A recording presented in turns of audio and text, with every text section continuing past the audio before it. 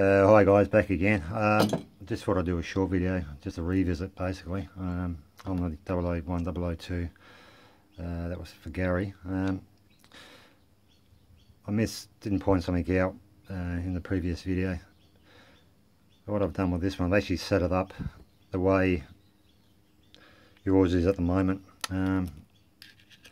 Yeah, I pointed out the backing plate and the return spring. The return spring is definitely the problem, and this backing plate because of that tear is a problem as well. But this is how yours is set up now. Obviously that's incorrect, because the top part of the return spring should be over the actual post.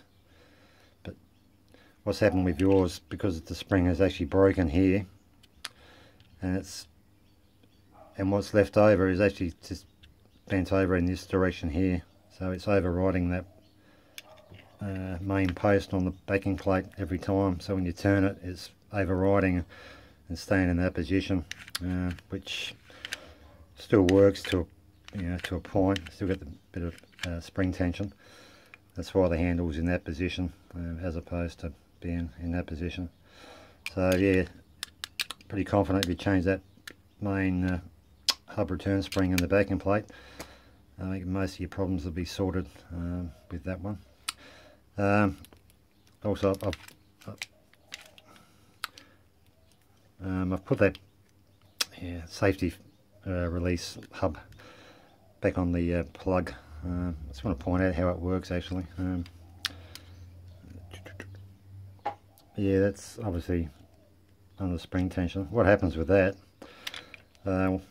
if you leave your house, and you can actually physically with the key turn it 360 degrees and put it into the deadlock function, which would show a red as opposed to green, which would lock the inside hub. So if someone does get in the house, they're not going to make going out through that door. But when you come home at night, that's the backing plate. Yeah, when you come home, obviously the cylinder spindle goes through there, so when you turn your key, open your door, depending which direction you turn your key, either one of these little nodules on that's a actuator ring would right over that little diamond head part. When it did that, it automatically released the hub, so that would go to green, and it's turning straight away. I mean, the reason for that was back in the day with the version 1, which is this one here. If you physically locked the hub and left the house, but when you come home,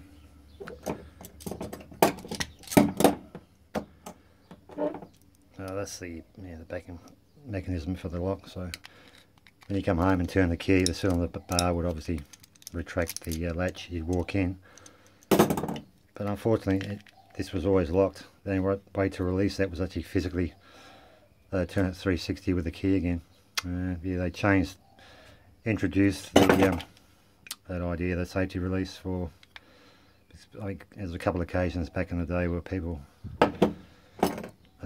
got trapped in their houses through fire. So for safety reasons, they've changed it over to the quick release safety feature, which is it's a good idea. Also, Rookie Lock made a comment. He's got a 334B 45, but has got the extended shackle as opposed to the standard. This is a standard one. He's probably got the next size up, which I don't think he's very fond of. You can tell he wasn't happy. Anyway, I want to know if you can change the shackle, but not really.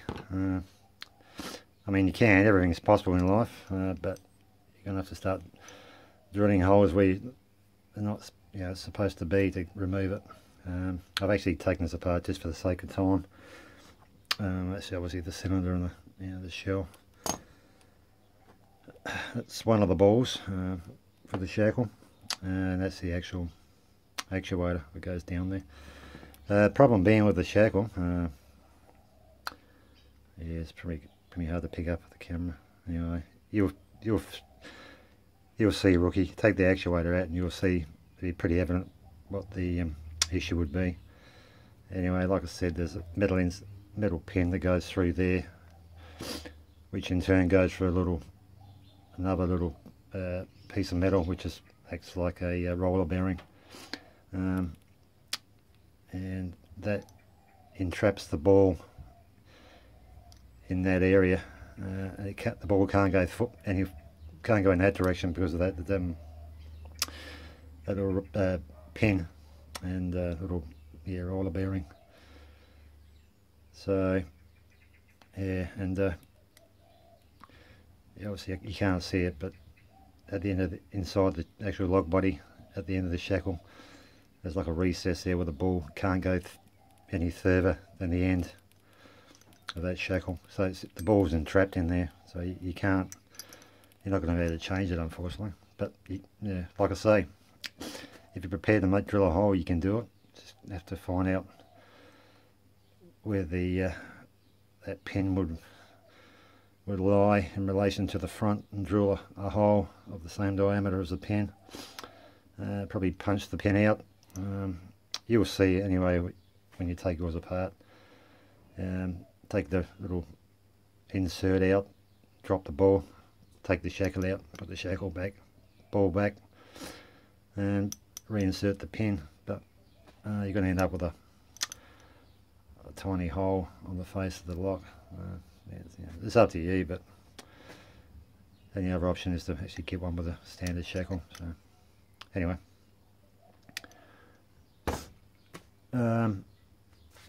what else is there? Yeah, just hang on one sec, Lex.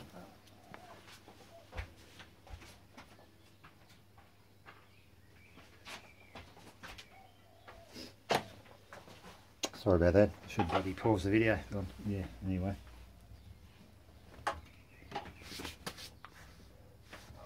What I was thinking of doing, just for shits and giggles, basically. There's no rhyme or reason why. I've got bits and pieces here sitting there collecting dust, so I'd rather sort of give them away to someone. So what I might do is just a random giveaway, but I mean, it's not the greatest gift box in the world, but it's all new stuff. So what I'll do is just show you what I've prepared to give away. In probably a couple of weeks' time, but I haven't decided how that prize is going to be earned. Yeah, it's only going to relate to people that actually have subscribed to me and watch the videos. At the end of the day, I'm not going to hold up a gun to someone's head to subscribe or like. If you've subscribed, that's fine. If you're not, it's no drama either. I'm not in it for the subs and such. I enjoy sort of helping out if I can. So anyway, but like I said, I haven't decided what the rules and regulations are going to be. It'll be a couple of weeks away anyway. So, but I'm not going to give away for the sake of giving away. You're going to have to earn your right to be in the draw. I'm not going to make it too severe. I was going to actually watch Potty's video with the big bunch of keys. So that's a great idea, but I don't want to use that. It's like copying the guy. So I won't do that. I'll think of something in the meantime. Anyway, this is what you can have if you want to go into the drawer. Get rid of the stuff on top. It's an Avis, some titanium. Waterproof security pack. It's very bicycle-like. I mean, personally, you probably throw that bloody shit away, that bloody cable lock. You can probably cut that with a pair of tweezers. But anyway, the lock itself is a nice little keepsake. So that's the part of it.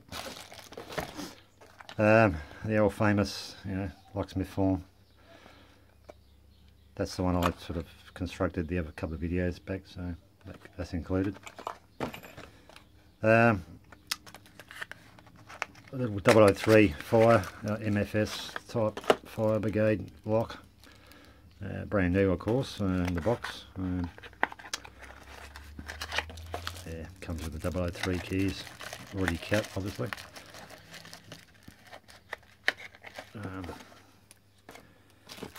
232, old new stock, probably 90s, from the 90s. Little 232 padlock. Yeah, like old new stock, brand new. Yeah, they're a fun little lock to pick, actually. They're very responsive, so that's included.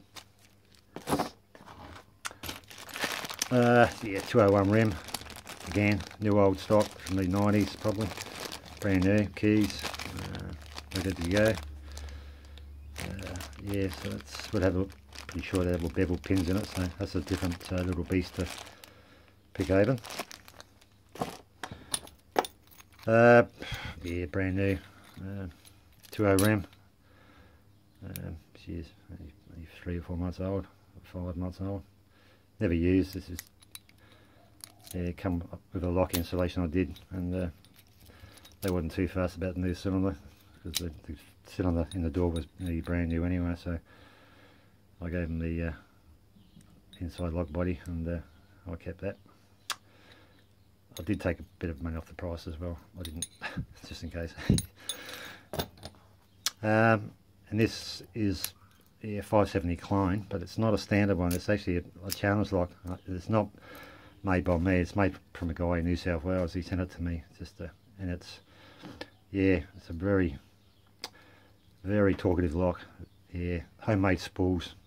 Pretty sure it's standard bottoms, but the way the workmanship in the spools, you know, compared to mine, this is like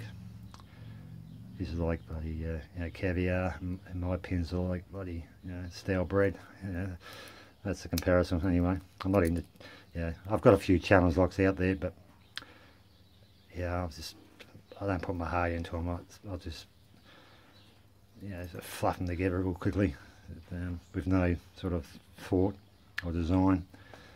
Yeah, I haven't got the patience to, you know, like you guys have got, to make those pins. That, yeah, hence my name, Cranky.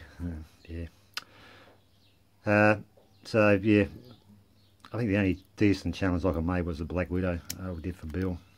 I put a bit of time into that one, but the rest it was slapped together.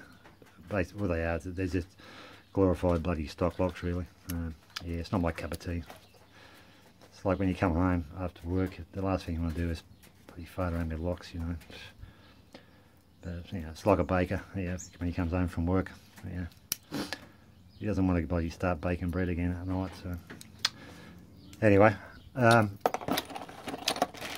that's it. So yeah, so in a couple of weeks, I'm not going to advertise it as a giveaway. I'll just do it discreetly in a video at any given time. So and we'll go from there. But in the meantime, I'll think of a way to, yeah, some rules and regulations to be eligible to be in. I don't know, I haven't decided yet. Like I said, I'm not going to make it ridiculously hard. Give everyone a fair go. But yeah, anyway, I'll get back to that in the future. Yeah, I'll pull the pin now. It's getting a bit late in time, so if you're watching, thanks for watching, and until next time, I'll take care and I'll see you later. Bye.